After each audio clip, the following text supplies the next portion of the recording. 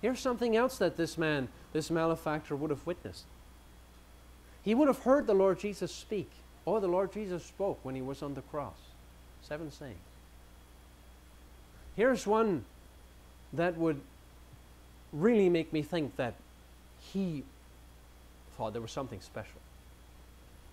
The Lord Jesus, after those cruel men had done so much to him, he said, Father, forgive them, for they know not what they do. Now, we are not told in the Gospels how much this thief, this criminal, knew about the Lord Jesus, what he had performed before, what kind of a man he was in his previous life.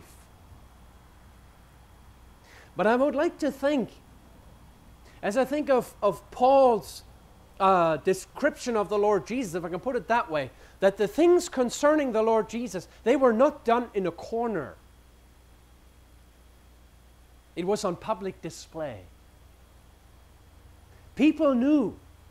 And we would read words like this, that his fame spread throughout all of certain parts of that country there.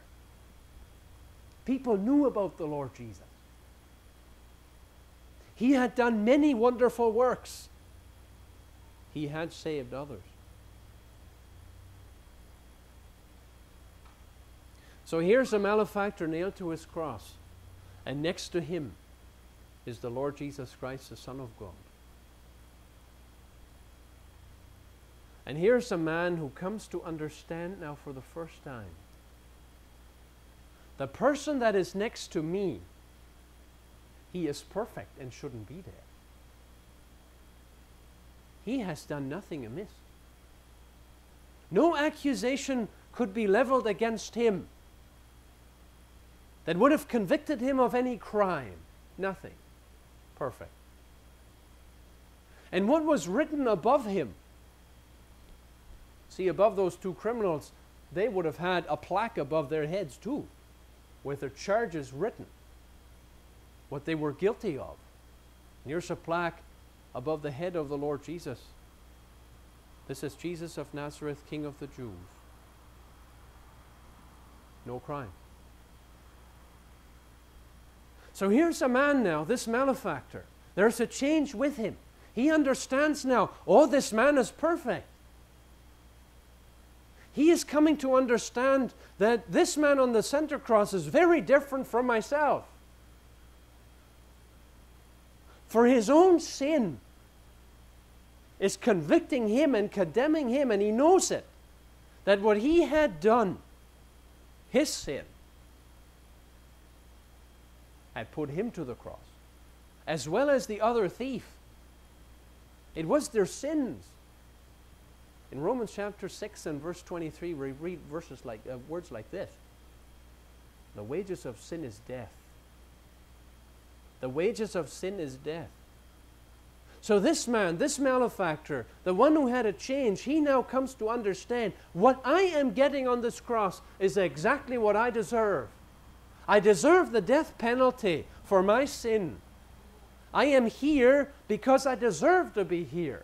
But the one on the center cross, he has no sin. Why is he there? See the man here saying in verse 41, and we indeed justly, speaking about that condemnation, for we receive the due reward of our deeds, but this man hath done nothing amiss. And then I would like us to think about how he goes on. He says to Jesus, Lord, remember me when thou comest into thy kingdom. Here is a man, and his language before was something like this: if thou be the Son of God, if thou be the King of Israel, if thou be the Savior, the one who saved others. See, it was a language of doubt. It was a language in which he was simply expressing his own opposition to that man on the center cross, fulfilling what the Word of God says about all who are still in their sins. They're at enmity, opposition to God. But here's a change now. He says to him, Lord, remember me. So the one who before was just looked down upon by him and was railed upon and mocked, he now calls him Lord. What a change. Friend, tonight what we have here is a man who understands his own sinful condition. He understands that he did everything but do justice to the person of the Lord Jesus. He understands that he had set himself against the Lord Jesus Christ, put himself in a position of enmity with the Lord Jesus. He understands that. And now he turns to him, calls him Lord. He is giving the Lord Jesus his rightful place. As the King, as the Son of God, as the Messiah, the sent one, as the Savior of the world. The rightful place. You know what this man is really doing? He has found place for repentance. He has now put himself where he belongs to, where he ought to be, where he belongs. As a guilty sinner before God, receiving just exactly what he deserved.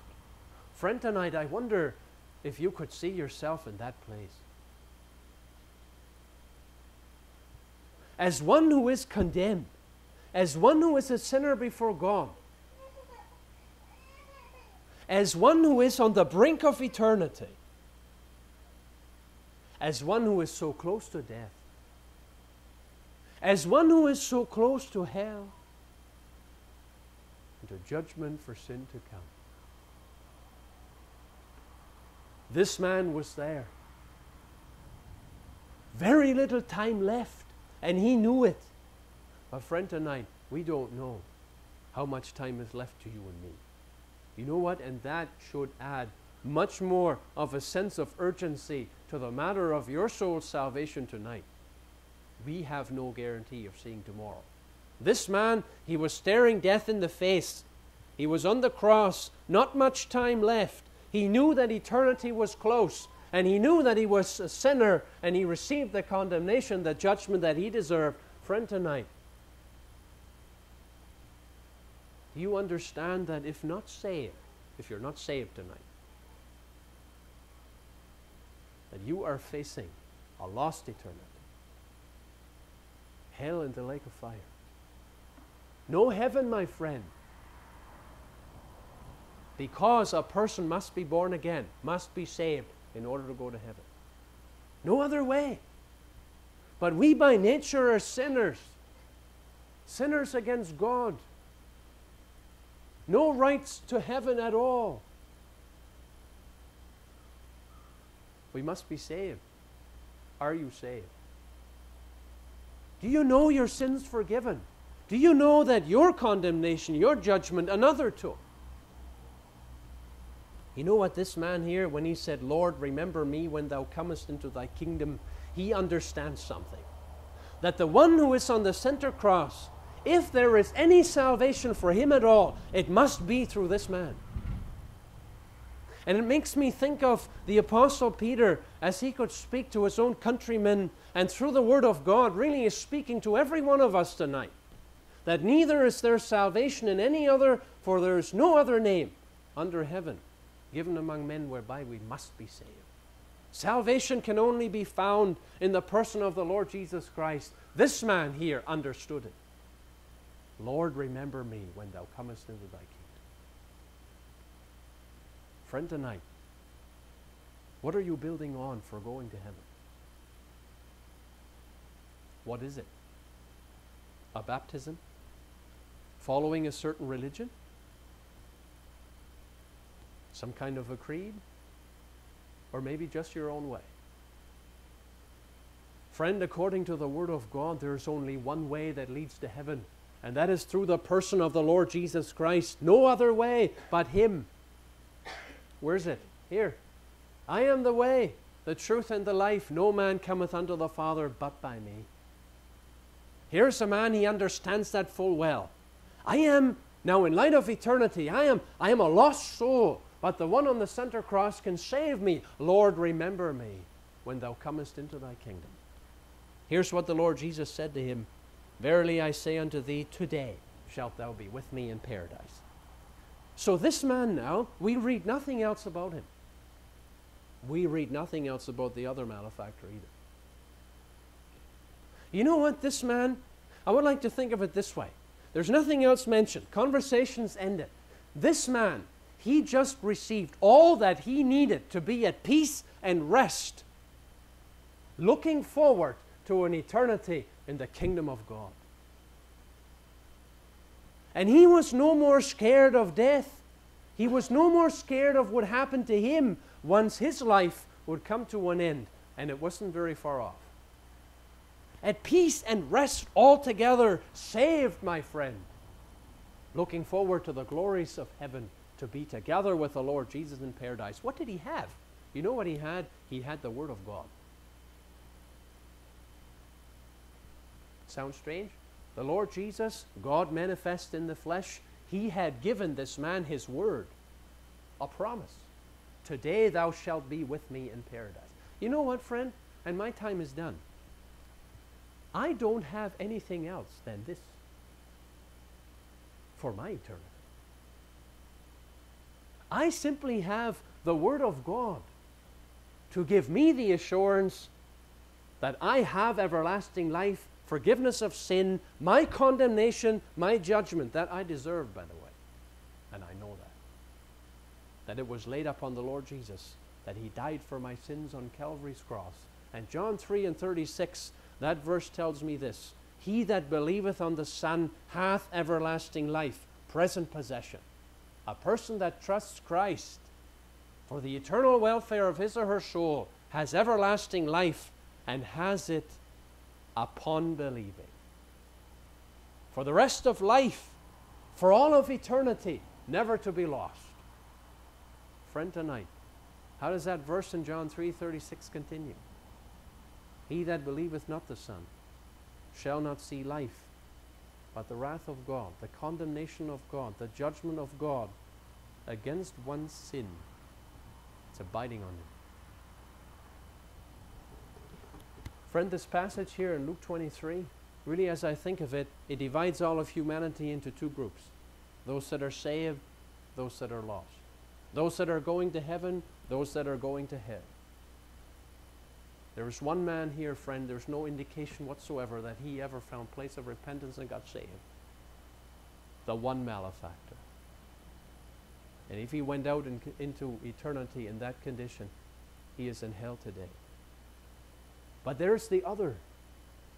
He trusted Christ, and he received the Word of God, a promise that he could build upon. Absolute trustworthy. Today thou shalt be with me in paradise. Another is in heaven. Where are you located tonight, friend? You're still in the land of the living, if I can put it that way. Not saved? You can be saved tonight if you would trust the Lord Jesus Christ as your own personal Savior.